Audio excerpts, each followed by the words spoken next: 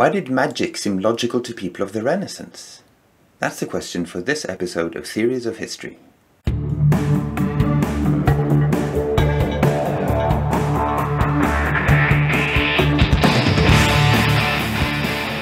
Hi there, I'm Jostein, and I make videos about theories of history in historical literature. If you're as nerdy as me or simply like my videos, I hope you consider subscribing so we can see each other again soon. Today I'll be discussing Michel Foucault's book from 1966, The Order of Things. I put a link to the book and some recommended reading in the description below. Foucault was a French philosopher, etc., who wrote a number of very influential books. He is commonly acknowledged as an important contributor to the emergence of postmodernism in the 1970s. He contended, among other things, that logic and reason are not timeless entities, but are subject to historical contingency. And that's the main topic of The Order of Things. For The Order of Things is in fact a history book. Not a book about political history, but more the history of knowledge, or even more precisely, the history of the changing preconditions of knowledge. You think that sounds complicated? Just wait for the rest. Foucault starts by asking the question I started this video with. How is it that men of the Renaissance, whom we usually consider to have stepped out from the superstitious beliefs of the medieval period, could trust reports of magical properties of plants, or mythical origins of peoples?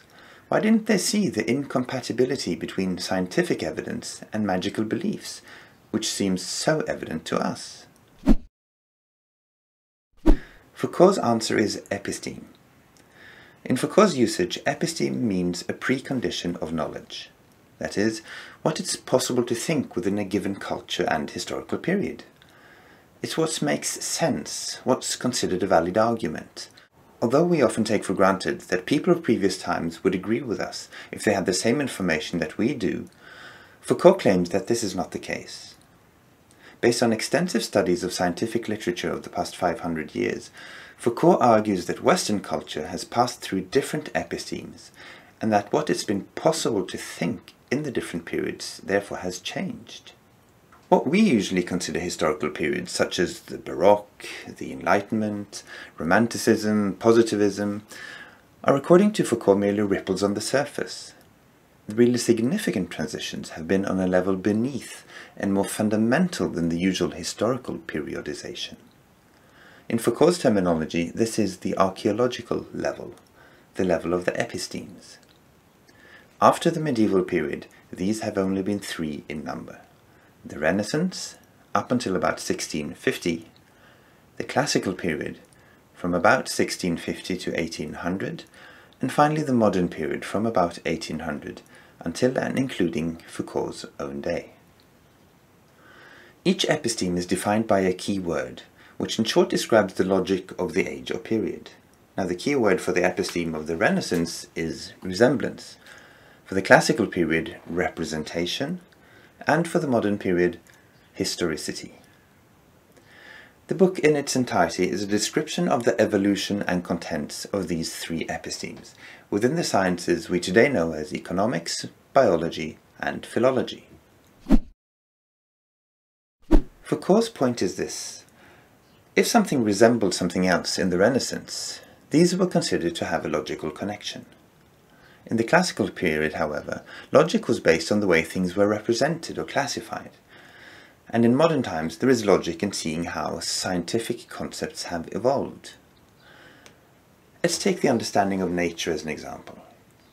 During the Renaissance, nature was studied and understood by the way in which plants, living creatures, and the whole universe resembled each other. Animals were said to be like plants living head down. Plants were like terrestrial stars, and the stars were said to circle the sky just like a man's pulse would beat in his veins. The world was encoded in a way. It was God's encrypted message, and natural science was therefore, at its deepest level, the interpretation of this message. That's why magic and myth could make sense to Renaissance man, just as well as scientific investigations, for they both revealed something about God's purpose. In the Classical period, however, this had changed.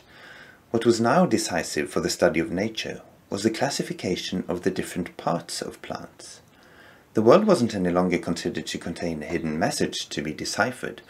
The question now was how nature could be represented in a table.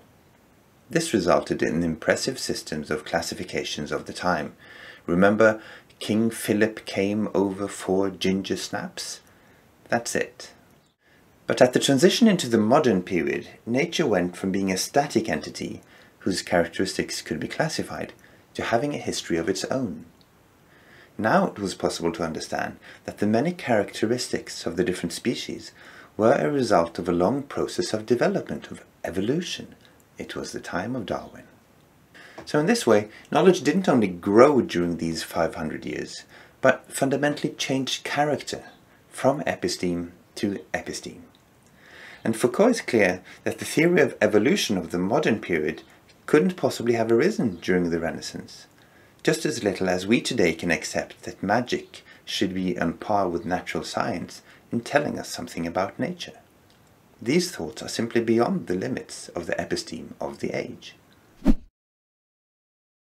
Let me end by saying that I find the book incredibly interesting, but I find Foucault's way of writing extremely demanding, and I believe I'm not alone. His prose is almost lyrical, full of metaphors and abstractions, and often completely lacking in concrete examples, making you wonder whether you really know what he's on about. So if you're intent on reading Foucault yourself, be prepared to invest some serious energy into it. It's tough, but it's worth it. Good luck. That's all about Foucault, the order of things. If you want to learn more about theories of history, why don't you check out some of my other videos. Thanks for watching. See you.